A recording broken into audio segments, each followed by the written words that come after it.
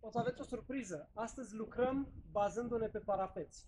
Cu ce rasă de câine, cu ce câine veți vedea, însă va fi o surpriză pentru că toată lumea se așteaptă numai la câini de lucru să facă chestii și toată lumea crede că numai câinii din rasele de lucru pot performa și pot învăța lucruri interesante. Astăzi vom lucra niște elemente fără lesă, dar împreună cu stăpânul câinelui pe care îl veți vedea și veți avea o surpriză, se va face multă lumină.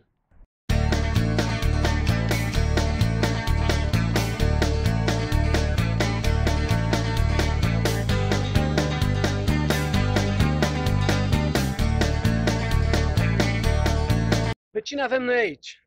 Ea este Ioana, el este Shiro și astăzi exersăm deplasarea înainte, înapoi, cu întoarceri către stânga sau către dreapta. Începem! Pas. Pas. Apoi. Apoi. Nu uitați, dragii mei, că în această formulă trebuie să ne bazăm mult pe recompensele pe care le avem în mână. În general, pentru a îl putea determina pe Shiro să nu încurce mișcările, deși se mai întâmplă asta, este firesc la faza de învățare, ne bazăm pe comutarea recompensei din mâna stângă în mâna dreaptă.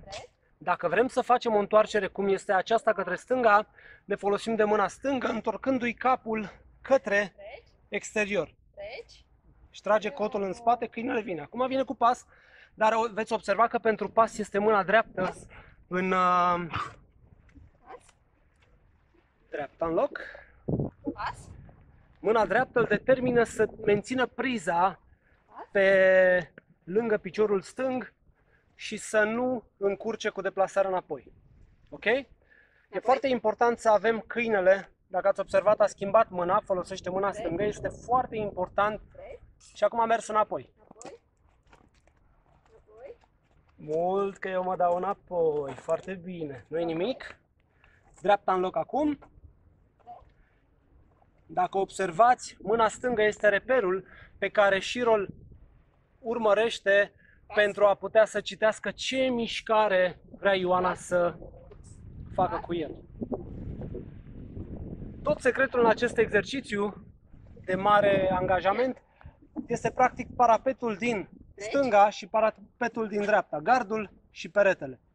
Pentru a putea să ne folosim cu brio de aceste decoruri, efectiv determinăm câinele să asocieze atingerea fundului cu parapetul și cu mâncarea. Da? Deci, dacă atinge cu fundul parapetul, se realiniază și pentru asta primește recompensă. Dacă se întoarce și merge în pas pe partea pe care Ioana își dorește, continuă mersul încoace, Ioana, drept, vorbești cu el și vii până aici la mine. O să pui câinele înculcat. Spune-i. Culcat?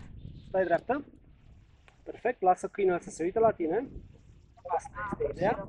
Dacă observați, este peretele în dreapta, în stânga cățelușului, da? În momentul în care Ioana îi va spune să meargă înapoi, câinele nu are încotro decât să păstreze alinierea și știe că păstrând alinierea va determina recompensarea cu cărnița preferată. Observați că îi place atât de mult câinelui să lucreze că el caută să anticipeze mișcările și să le inițieze singur. Doar că lucrurile se vor întâmpla la semnalul Ioanei. Spune-i. Înapoi. Înapoi. Te grăbi.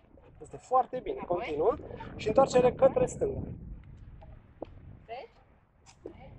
Mic, foarte bine. Excepțional. Bun. Dreapta în loc. Vino și mai repetăm o dată mișcarea.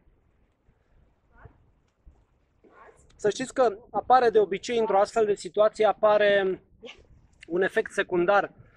Câinele este tentat să se bage mai mult în spate pentru a primi recompensa, ceea ce îngreunează diferențierea exercițiilor, observați? Dar, pentru ca acest lucru să fie rezolvat, dacă începeți să exersați această combinație acasă, veți avea de reținut faptul că, într-adevăr, pentru a echilibra balanța, în mare măsură câinele își va primi recompensă cu marker, ea și cu deplasare în față în urmărirea recompensei din mâna dreaptă. Bun. Și acum hai să exemplificăm acest lucru, Ioana. Deci mergi cu pas, faci dreapta în loc și recompensezi mersul la pas cu marker către față. Mergi cu pas. Pas. Bun, vorbești cu el. Bravo, băiat, te întorci dreapta în loc.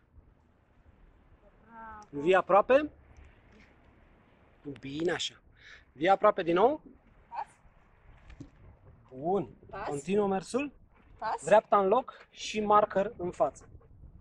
Astfel se rezolvă tendința câinelui de a se da cu spatele și de a pleca de lângă aliniere, păstrând un echilibru între recompensarea pentru mersul înapoi sau întoarcerea cu fundul lângă picior sau pentru întoarcerea către dreapta cu marker acum. Exact. Bun, poți să-i spui liber, Ioana? Și vino cu el, că merită pițigoiul. Marele câine de lucru, ia uite-l. Sper că v-a plăcut exercițiul de astăzi. Vom continua să vă surprindem pe acest canal de YouTube cu acest tip de mici detalii în dresajul de companie pe care îl facem din ședințele noastre de dresaj. El este Shiro, nu uitați că mai are de parcurs etape și va evolua foarte mult. Este printre altele în faza în care a început să se miște fără lesă, ceea ce este un exercițiu destul de dificil, dar pe care Shiro începe din ce în ce mai bine să-l desfășoare. Ioana are din ce în ce mai multă încredere și noi, aici pe canalul de YouTube Dresaj Canin Profesional, suntem cei care vă furnizăm vouă clipurile de care aveți nevoie. Sunt Cătălin Cornea și nu uitați, oameni buni, că orice câine poate fi dresat dacă la capătul lesei se află un om suficient de inteligent, nu suficient de brutal. La revedere!